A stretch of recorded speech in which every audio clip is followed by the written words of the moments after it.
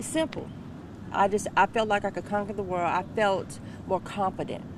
Former student Carmel Moffitt finished her classes last spring with the Nacogdoches Christian Women's Job Corps. She says at the time she was unemployed for nearly 2 years. We are just trying to create job-ready individuals and women that are strong and can, be self-sufficient in Nacogdoches.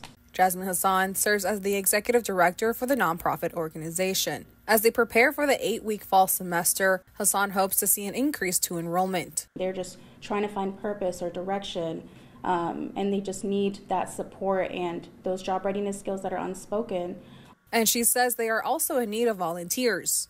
We do have a program designed where every student would be paired with a mentor so they can get that full support. Hassan explains they offer students to develop computer skills, interview preparation, and finance literacy.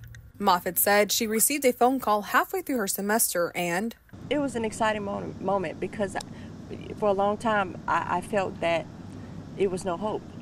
And that phone call gave me hope. She now works at Stephen F. Austin State University as a custodian for the past 5 months. Moffitt encourages women to seek out assistance if they need it. For a spiritual walk and for tools or resources to get to the next level in life. Mariela Gonzalez, KTRE East Texas News 9.